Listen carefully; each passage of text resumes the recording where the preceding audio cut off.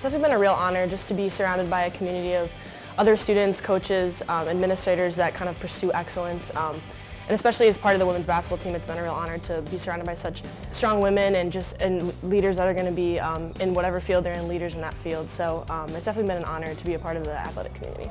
I definitely think discipline is the first one that comes to mind, just because you have to be able to go from class to practice and travel on the weekends and sort of be able to set up your time.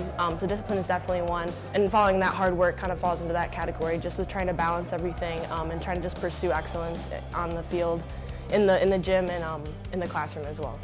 Kathy is unique. We love Kathy, and she's definitely going to be someone that's going to be in my life for a long time.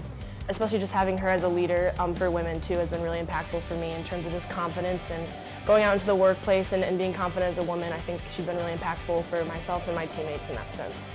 Yeah, I'm definitely honored just that my teammates felt that I was capable of that kind of leadership, and it's definitely helped me grow as a leader. And I'm hoping to take a lot of those skills that I've learned as a leader into whatever I end up doing the rest of my life. I think there's definitely a lot of memorable basketball moments. Definitely beating Penn and Princeton at home my junior year was really fun. Beating Cal this year at Cal was incredible.